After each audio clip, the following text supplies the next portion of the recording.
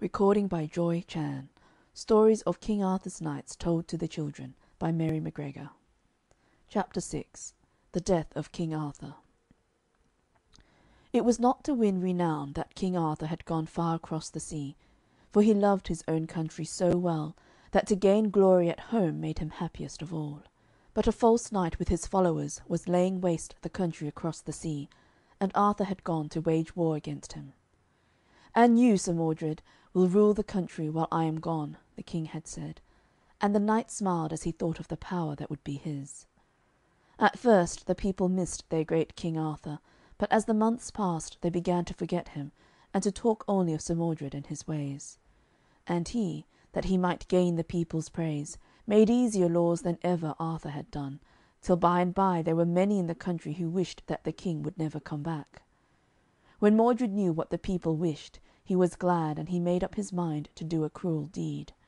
He would cause letters to be written from beyond the sea, and the letters would tell that the great King Arthur had been slain in battle. And when the letters came the people read, "King Arthur is dead," and they believed the news was true. And there were some who wept because the noble king was slain, but some had no time to weep. "We must find a new king," they said. And because his laws were easy, these chose Sir Mordred to rule over them. The wicked knight was pleased that the people wished him to be their king. "They shall take me to Canterbury to crown me," he said proudly, and the nobles took him there, and amid shouts and rejoicings he was crowned.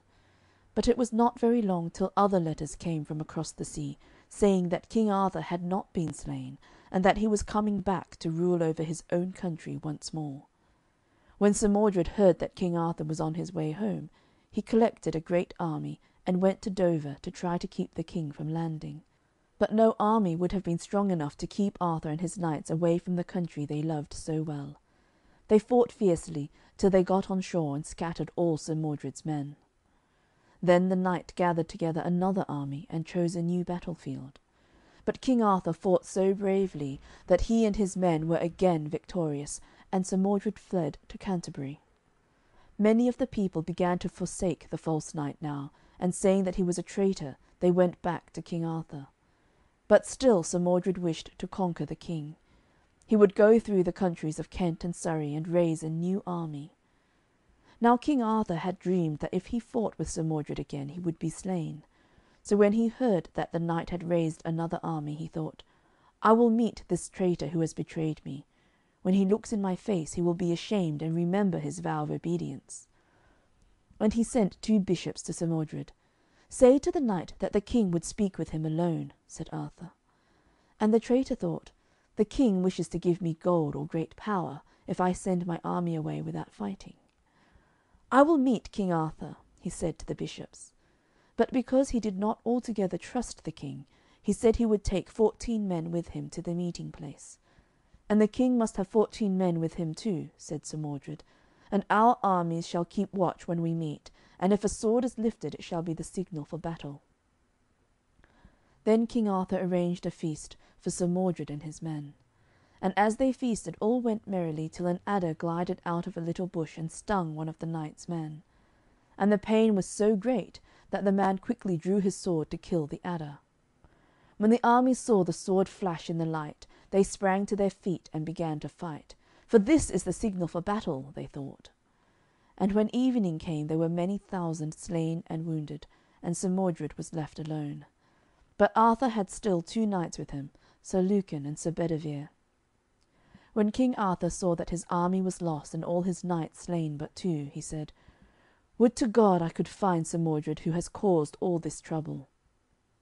"He is yonder," said Sir Lucan, "but remember your dream, and go not near him."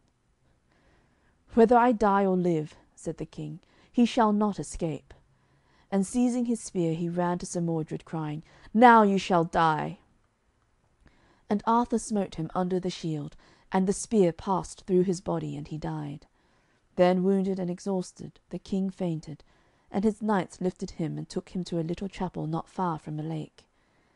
As the king lay there he heard cries of fear and pain from the distant battlefield. "What causes these cries?" said the king wearily. And to soothe the sick king, Sir Lucan said he would go to see.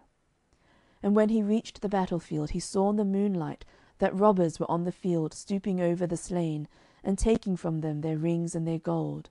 And those that were only wounded, the robbers slew, that they might take their jewels too.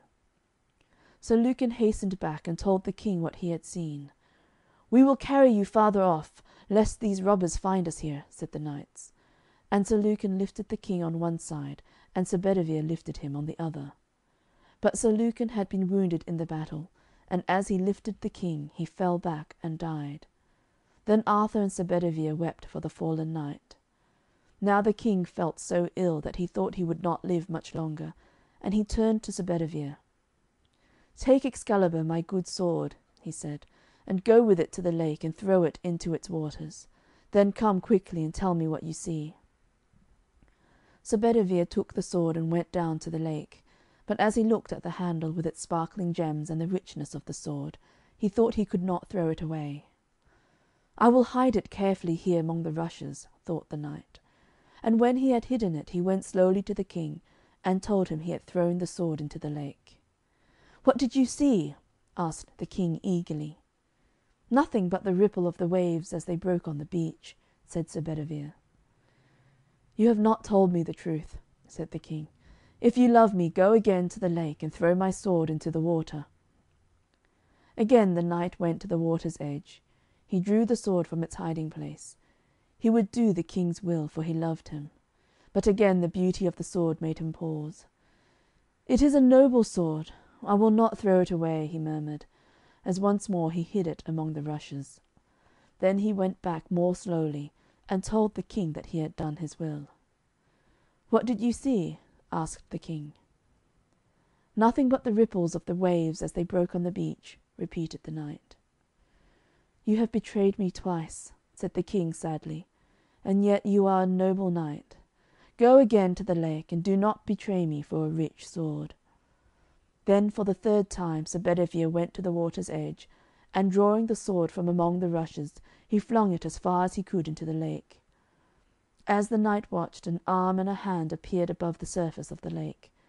He saw the hand seize the sword, and shaking it 3 times, disappear again under the water. Then Sir Bedivere went back quickly to the king, and told him what he had seen. "Carry me to the lake," entreated Arthur, "for I have been here too long." And the knight carried the king on his shoulders down to the water's side. There they found a barge lying, and seated in it were 3 queens, and each queen wore a black hood.